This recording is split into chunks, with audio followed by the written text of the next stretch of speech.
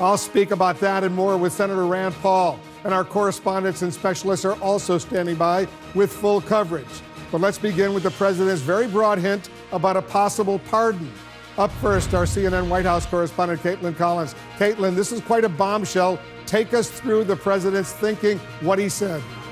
Well, Wolf, the president is now refusing to rule out a pardon for Paul Manafort, saying, "Why should I take it off the table?" during an interview with the New York Post. And that comes after months of the president refusing to answer reporters' questions about whether or not he was considering pardoning his former campaign chairman. And it also comes after months of the president distancing himself from Paul Manafort, saying that despite the fact that he ran his campaign for several months, he only worked for him for a short period of time, and the president didn't know him that well. Wolf, what's changed is now that the special counsel is saying that Paul Manafort lied repeatedly to them after he agreed to a plea deal with them, and now they are saying he has breached that agreement, and the president is now willing to go on the record and say that he's not going to take a pardon for his former campaign chairman off the table, telling the New York Post this in a quote, that it was never discussed, but I wouldn't take it off the table. Why would I take it off the table? Well, we do know that the president has discussed these pardons with his lawyers. Whether or not he brought it up or his lawyers brought it up is still unclear, but it is something that has been discussed. And this does come one day after the press secretary, Sarah Sanders, said that there was no discussion of any pardons related to the Russia investigation happening in the West Wing. That seems to have changed. Another quote the president gave to the New York Post is he was talking about flipping, cooperating with the government, which over the summer he said he believed should be illegal when it was first reported that there could be several people flip on him and give information to the government. And now he's telling the New York Post, you know, this flipping stuff is terrible. You flip and you lie and you get, the prosecutors will tell you 99% of the time they can get people to flip. It's rare that they can't. In this interview, Wolf, he praised Roger Stone, Jerome Corsi, and Paul Manafort, saying that he believed they were brave people for not flipping and cooperating with the special counsel, though it's still unclear what it is Paul Manafort told the special counsel and what he lied to them about, according to that court filing from earlier this week. Now, Wolf, the president was also stewing in this interview, talking about the Mueller investigation and also threatening to declassify documents that he believes will be devastating to Democrats. He gave this quote to the New York Post about that, saying that he believed if they want to play tough, I will do it. He said, quote, they will see how devastating those pages are. Now, that will be welcome news to some very conservative people on Capitol Hill, but this is something the president had refused to do earlier on in this fall, but now it seems to be that is back on the table, Wolf, and this all comes as the president is continuing to lash out at the special counsel this week, the third day in a row that he has been blasting him on Twitter first thing when he wakes up, saying that he's highly conflicted, going after the people on his team. And then today, he stunned people when he tweeted out this image. It was a retweet, an image of several of his political opponents, not including, or not limited to, but also including Barack Obama, John Podesta, Hillary Clinton, Huma Abedin, several other people in this figure. But Wolf, the two that stand out is the one at the top left, Robert Mueller, and the one to the right of Robert Mueller, and that is the president's hand-picked Deputy Attorney General Rod Rosenstein. He is implying essentially that he is behind bars, and of course the quote reads, now that Russia collusion is a proven lie, when do the trials begin? Wolf, the president seems to be accusing his own Deputy Attorney General, who is currently serving in his administration, recently flew with him on Air Force One, and is often behind these doors in the West Wing, of committing treason. Yeah, just want to be precise. That quote that the president retweeted with that image of those 11 people, now that the Russia collusion is a proven lie, when do the trials for treason begin? The word treason is included in that retweet by the president. All right, Caitlin, thank you very, very much. Let's bring in our senior justice correspondent, Evan Perez, and our chief political correspondent, Dana Bash. Evan, the president's suggestion that a pardon is now not necessarily off the table, that raises all sorts of questions. Right, Wolf. And look, this is something that the president's legal team has repeatedly told him and counseled him to avoid talking about, simply because you don't want to provide additional ammunition to Robert Mueller and his investigators, who already are looking into whether or not the president committed any obstruction of justice. And so this is the kind of thing that you know, if you're in the Mueller team, you're simply printing out these tweets, you're printing out these media interviews that the president has given, and you're adding it to your obstruction file. Now, the president has unequal pardon power. His power is without, you know, anybody can check it, right? And so what we don't know, Wolf, is whether or not these comments and these statements really add up to obstruction, or whether this is something that the Mueller team can say shows his state of mind as he's reacting to this investigation. And Evan's talking about it from the perspective of Mueller and the legal perspective. There's also, of course, the political perspective, which could turn into a legal issue, which is the United States Congress. Right. You already have the top senators like Mark Warner, the top Democrat on the Intelligence Committee, tweeting out that this is absolutely, you know, absurd. I'm paraphrasing now. Not to mention the fact that you have an incoming House in January where Democrats are going to be in control, and these are potential real issues. Of course, the president can pardon whomever he wants. That's the Constitution. But as part of this investigation, to do it at this time, it's hard to imagine, even to talk about it, it's hard to imagine that the House Democrats who now have the gavel and subpoena power won't look into that. And what the president has done by retweeting this image of these 11 former officials, including 2 former presidents, with the words, and I'll read it one more time, "Now that Russia collusion is a proven lie, when do the trials for treason begin?" He's got these 11 individuals, including his including his own Deputy Attorney General Rod Rosenstein and Mueller behind bars, 2 former presidents. That's so shocking to see a president of the United States go after political rivals, but others, including former CIA directors, 2 former attorneys general, and 2 former presidents behind bars. Look, I think going to the politics of this, I think the president there's an angle here, and that is to undermine whatever this investigation is going to come out. The president is concerned about whatever Mueller is going to come out with his report, and I think what he wants to make sure is he can soften some of the public. He knows he's got his base behind him, but he wants people who are maybe more in the middle to know that whatever Mueller tells you is not going to be the truth. And so this is part of a political strategy that has been going on simply, you know, for the better part of the year. We see it from Rudy Giuliani, we see it from the president, and we don't know whether it will work or not, but it is a strategy. And he's also, in this remarkable interview in the New York Post, he's threatening Democrats who are about to be the majority in the House of Representatives, warning them, if you go after me, if you investigate me, he's saying, I will declassify documents that will be devastating to the Democrats. If they want to go and harass the president and the administration, I think that would be the best thing that could happen to me, because I'm a counterpuncher and I will hit them so hard they've never been hit like that. That's what the president of the United States is threatening the new Democratic incoming majority in the House of Representatives. Right, and it's in keeping with other sort of kinds of threats that we've heard from the president, to use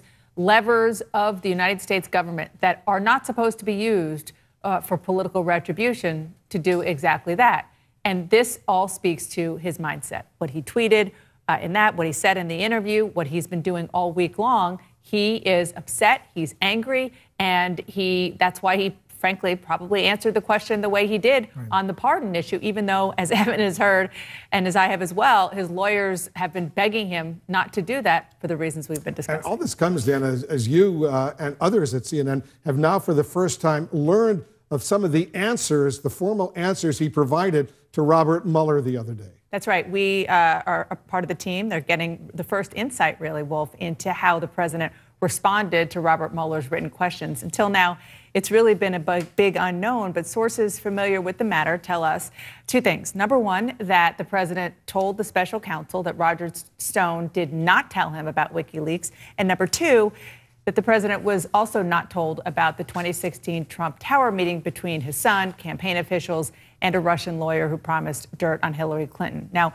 the president's answers were described to us without providing any direct quotes, and said that the president made clear in answering that he was doing so to the best of his recollection. But, Wolf, these 2 key points, WikiLeaks, the Trump Tower meeting, they're really central to what was at the core of Robert Mueller's mission at the beginning, which was there collusion between anybody in Trump world, from the candidate, now president, on down, and the Russians. And now that he's put it in writing and submitted the written answers to the written questions from Robert Mueller, it adds a new layer of potential concern. It sure does. Look, we are told, I should say, that the president, what he told in writing to the Mueller team matches, at least on these two issues, what he has said in public.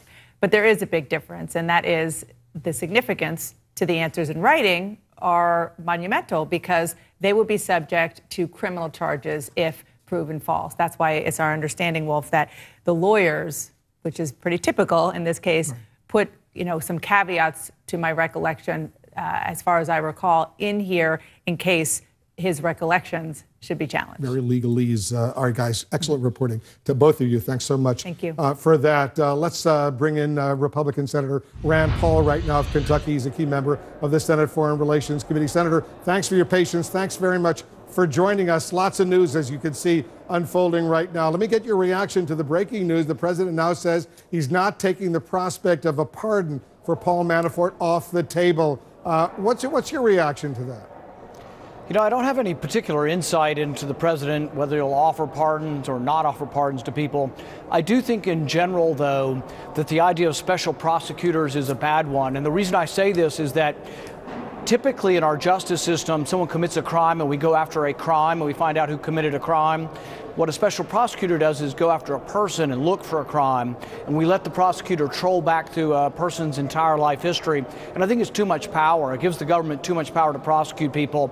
And I think we could prosecute tens of thousands of people if we appointed special prosecutors. So I'm really not a fan of this, and I think it's a distortion of justice. So I'm for the Mueller investigation to end as soon as possible. And if there's something out there, let's hear about it. But I think they've gone on long enough. But you don't believe there should have been any investigation into Russian meddling in the U.S. presidential election?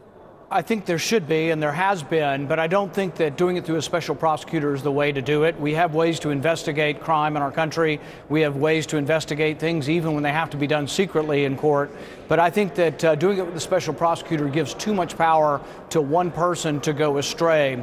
For example, Manafort will be prosecuted for something really that had nothing to do with any kind of Russian collusion, nothing to do with Trump or the campaign. So the mandate seems to have been investigate things that happened between, during the Trump campaign, and yet he'll be investigated and prosecuted, and has been, on something totally unrelated. So I think you give too much power to prosecutors. They can look back through a lot of people's history and grab up and say, well, you didn't file this paperwork correctly, you didn't file to be a foreign lobbyist, you did this and that. And I'm not excusing his behavior, but I'm just saying that that's not really the way our justice system is supposed to work. Our justice system is supposed to say this crime happened, who committed it, and not say, hey, let's go look at this person and see if we can find a crime. Do you think Mueller would view a Manafort pardon by the president as obstruction of justice? I don't even know how to answer that, because I think the president has the ability to pardon whoever he wants to. I just have no particular insight into whether he will or won't, or what process he'll go through in determining that. The president also says that the special counsel's team is forcing witnesses to lie. He really seems to be rattled by the ongoing investigation. And as you saw, he retweeted this awful picture showing two former presidents, the current deputy attorney general, the special counsel, Robert Mueller, among others. And he says, when do the trials for treason begin? Is that appropriate for a president of the United States? I really haven't seen a lot of that today because I've been busy trying to stop the war in Yemen. And so I think we've had a big day here in the Senate, having an historic vote on whether or not we should still be at war in Yemen, and whether or not Congress should have a say-so before the president does. I just really haven't had time to, go through all of the things the president says every day about the Mueller investigation. I know that y'all get so involved in it, but really the rest of life goes on in the capital of trying to discuss war and peace, and whether we should be at war in Yemen, I think dwarfs any of the sort of the other things that we might want to talk about. We're going to talk about Yemen. We're going to talk about Saudi Arabia in a moment. But quickly on the president telling the New York Post he's prepared to declassify what he calls devastating documents in order to hurt Democrats if they go ahead and engage in investigation of him when they're the majority in the House of Representatives. Do you believe that would be an abuse of his power to declassify? The whole classification thing is so screwed up. We classify everything up here. I don't think it should be done for vindictive purposes, but I do believe that we way overclassify things, and a lot of things should be declassified. And I'll give you an example. the newspapers have reported that the CIA concluded that the Crown Prince MBS was involved and directed the killing of Khashoggi, the dissident. That's somehow been classified and was leaked to a newspaper and now is out there in the open. I don't think that should be classified. I don't think it should be kept to a select group of people, because the rest of us, the rest of the representative democracy, we should debate whether or not, if that is the CIA's conclusion. See, no one's told me that. I haven't been told that. I've read about it in the newspaper, but no one else is really denying it. But really, all of Congress should know about that, and really the American people should know. If the CIA concluded that the Crown Prince was involved and directed the killing of this dissident, this American, this person who was living in America, I think, by golly, we ought to all know about that, because that would inform our debate, but that's classified. So I think we classify things, too many things, and I think the more sunlight, the better, all around. The Secretary of State, Mike Pompeo, says there's no direct reporting that the Saudi Crown Prince ordered the killing of Khashoggi. The Defense Secretary, General Mattis, says there's no smoking gun. You said the evidence of the Crown Prince's involvement is, in your word, overwhelming. Why don't the president and these other top officials necessarily agree with you? I think what's been going on for a long time in American foreign policy is that we're so used to supporting the lesser of two evils that we look the other way when evil happens. I think the evil that occurred to Mr. Khashoggi was so barbaric that people are having trouble looking away. And this administration is doing what every administration has done for the last decade after decade. They look away when it's their guy. How many times throughout the Cold War did we choose one evil dictator over another one if they were pro-American versus pro-Soviet? This is just another example of it. So this is not something abrupt with the Trump administration. This is actually a continuation of the norm in Washington, and that is to excuse bad behavior. But I will tell you, today the Senate woke up and the Senate says, hey, we're not going to keep blindly supporting Saudi Arabia, and we're not going to keep blindly supporting the war in Yemen. Today was a big day. I want to get to that vote in a moment, but Gina Haspel, the CIA director, she wasn't up on Capitol Hill meeting with senators today as Mattis was and Pompeo was. Was that a mistake? Why didn't they let her go up there and brief you guys? I think it was a mistake, and I think it's interesting in that the one thing that's out there in the media is that the CIA concluded with high probability that the Crown Prince was involved. And so that conclusion is being completely sloughed over, and people are turning a blind eye to that. And yet she's the one that could confirm or deny that that CIA report exists. And yet the only way we're hearing about this is through the media, because our government's not letting us know the truth. And this is something I've argued for a long time. Intelligence information like this is restricted to 8 people in Congress. The elite 8 get to hear about this. A rank and file senator, I represent an entire state. They will not tell me, or they haven't told us, whether the CIA has issued this report. And so the thing is that we shouldn't have to read about this in the media. And the only reason it came forward and may or may not have been discussed further since then is because we heard about it in the media. You and your fellow senators have just voted in a very impressive vote to advance a resolution, Senator, to end the U.S. involvement in the war in Yemen. The vote was 63 to 37, bipartisan support. Did today's briefing, the overall handling by the administration of the Khashoggi murder, did that influence that successful vote today? I think so, because we've had similar votes in the past and they've failed, and now we gained about 10 or 15 new votes today. But the reason why this is historic is that our founding fathers wanted Congress to declare war, not the president. Very specifically, they said Congress, not the president, shall declare war. So this vote today is the Senate, part of Congress, taking back that power from the presidency and saying, you do not get to unilaterally decide whether or not we will support Saudi Arabia in a war in Yemen. That is a vote of Congress. So this is a huge day for constitutional separation of powers and for Congress being a check and a balance on the administration. And I've been fair on this. I've been very ecumenical. When it was President Obama, I voted the same way to say he shouldn't have gone and bombed in Libya without our permission as well. So this is a big day for checks and balances, and what Madison would be proud of us today. You've been generous with your time. One final question before I let you go. Senator, the White House hasn't ruled out the possibility of an informal interaction, a meeting between President Trump and the Saudi Crown Prince Mohammed bin Salman at the G20 summit in Buenos Aires Friday or Saturday. Do you think these two leaders should meet? I think it's a mistake, and I think the message we should send to them is that we want to deal with someone who's not ordering the murder of dissidents. We want to meet with someone who's not ordering the blockade of a fellow Middle Eastern country, Qatar. We want to meet with someone who isn't exacerbating a war on civilians in Yemen. And I think the only way they get that message is if we quit selling them arms. So meeting with them sends the wrong message. There are also other dissidents. There's a young man by the name of Barik al-Nimr. He was 17 when he was picked up at a protest rally. His uncle has already been executed. He's on death row. He will be crucified and beheaded in Saudi Arabia. If we say it's okay to kill Khashoggi, they're going to say, hey, the Americans don't care much if we kill our dissidents, and then we're going to kill this young man also. So this young man's life hangs in the balance. If we look away on Khashoggi's killing, there will be more death in Saudi Arabia. More dissidents will be killed. Senator, thanks so much for joining us. Thanks, by the way, also for supporting a free press, something very close to all of our hearts. Appreciate it very much. Thank you. Up next, are the president's